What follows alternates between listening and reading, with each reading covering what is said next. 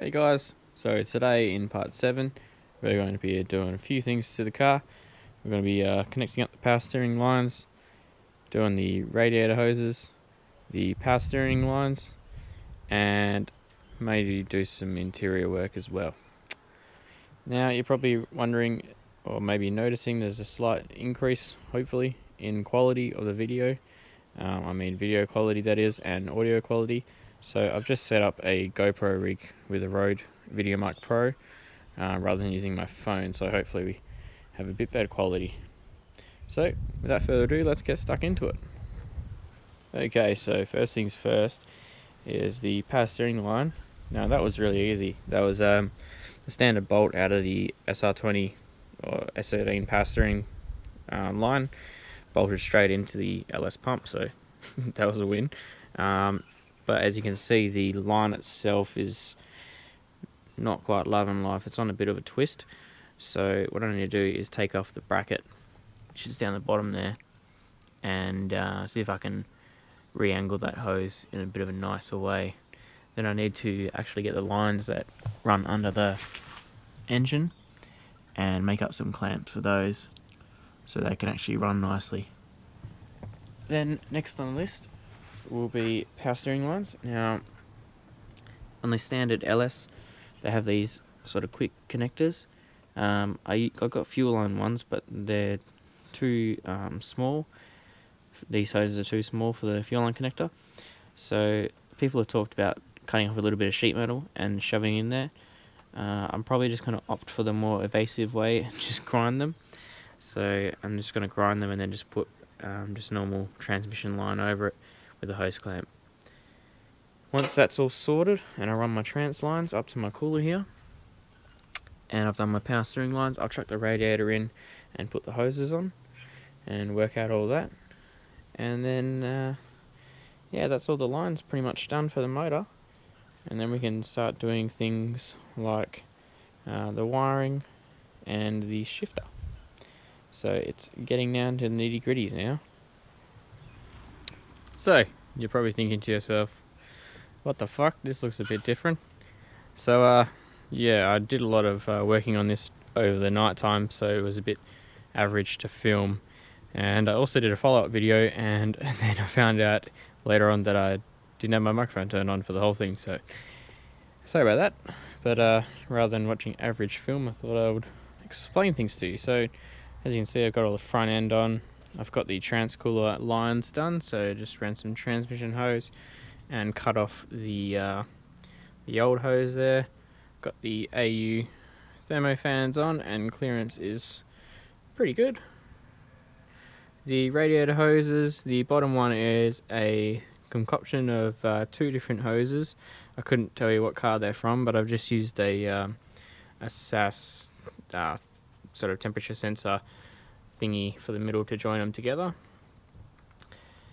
Then these heater hoses here, I've just looped them. They're usually for your heater in the car, so they run up to go into the cab. One's 5/8 and one's 3/4, but a 5/8 hose will squeeze on if you get a softish hose. This is a Gates heater hose, so they're pretty thin wall and stretched just fine. As for all the vacuum lines for the throttle body, I've just capped them off. I'll get some proper little caps so it's don't have these shitty hoses with bolts in them. For the coolant lines, I just blocked off the coolant line. I'm not going to run coolant through the throttle body. There's no need for it in Australia. I don't even know why it's happened. Probably just for all you people in America where you live in Canada where it's quite cold, but for the LSs in Australia, we don't need coolant running through there. So for the throttle, I've just run the S13 cable. It's probably not ideal, which could be a little bit longer. I'll probably try to find one, see if I can get like a Skyline or something like that. Maybe it's slightly longer, because I do need a little bit of extra length, don't we all? So I've made a aluminium adapter here. It just bolts on, I'm guessing, where the throttle would go on an LS, I'm not quite sure. And it just goes on. It is in a bit of an angle, as you can see, but it works fine. I have tested it and it seems to be good. For the radiator, I've put some rubber grommets in there, so it's a bit more isolated. It's not going to have electrolysis happening, which you get if you have your radiator solid mounted apparently. I've painted up these brackets and used new bolts, so they're pretty sweet. This harness I'll have to just cable tie up. There's not enough meat there to run it where it used to run, so I'll just have to sort of cable tie it on, which should be fine. The power steering, the standard line fits. Oh, more of this soon. The power steering line fits straight on. The banjo bolt was the same thread and everything. There is a bit of a twist in the hose, but it does fit fine. The power steering, it hits the bonnet if I mount it where it usually is, so I've just cut it down, as you can see, and so it's just still the lift tags there, but there's no power steering mount. And I've just remade the bracket, bent it and bolted it to the fender here, the wheel arch, and mounted it there, which is pretty good. I need to get a little actual proper curved hose because this one has a bit of a kink in it. It should be fine, but it is heater hose as well, so it's obviously going to go rock hard with power steering fluid over time, but should be right. Return hose just goes down. I've bent the lines as you would have seen before. I'll just jump under the car and show you the line setup. So the transmission lines, I've just got some P-clamps, rubberized P-clamps, and P-clamped it there. Looks pretty fancy. Not going to rub on anything. And getting the factory fittings off the transmission, I just ground them off, cut them with a grinder, because my 3/8 fuel line fitting tool was too fat. You need something skinnier, so I don't know what tool we actually used, but it's not the fuel line one, unfortunately. For the power steering lines, I've just used the standard brackets and just bent them and mounted them to the subframe, so the lines are separated and they're nice and strong. They're not going to vibrate around anywhere or rub on anything. They don't rub on anything, which is great.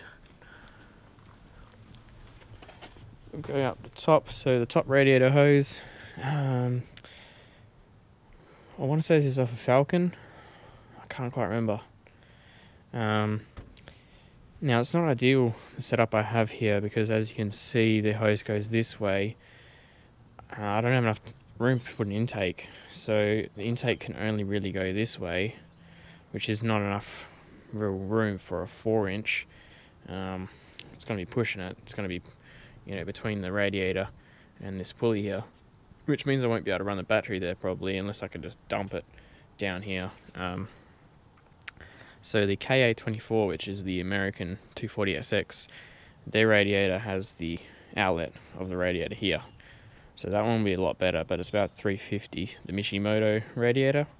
So I'd rather not spend $350 on that if I can spend a little bit less making an intake instead, just to work with this application. It's probably better anyway to put the battery in the boot or something like that to make it a bit neater in the bay, so I might end up putting the intake over there. And then this area here is just going to have nothing. Probably could actually mount the battery here, make up a new box, but we'll see. Wiring harness I'm not going to touch on just yet, because that's actually going to be in the video after this. So we're a bit ahead. We're jumping around here at the moment. Fuel system. The fuel lines I've bent up, as you saw in a previous video. It comes up. I made this little bracket to mount the fuel pressure regulator on the firewall here off a factory bolt. And then the fuel line tees in, so it doesn't go through it, because the fitting is a 1/8 MPT. They're not big enough to supply fuel through it. It just tees off, so basically it's just going to work as a line relief for the inlet lines. So it'll just maintain this at 58 psi or whatever GM wants, and then it just goes down to the return line back to the tank. So that's how that works. I've just used a GM sort of push-on style to AN speed flow fitting, and then just all hose clamped normal lines.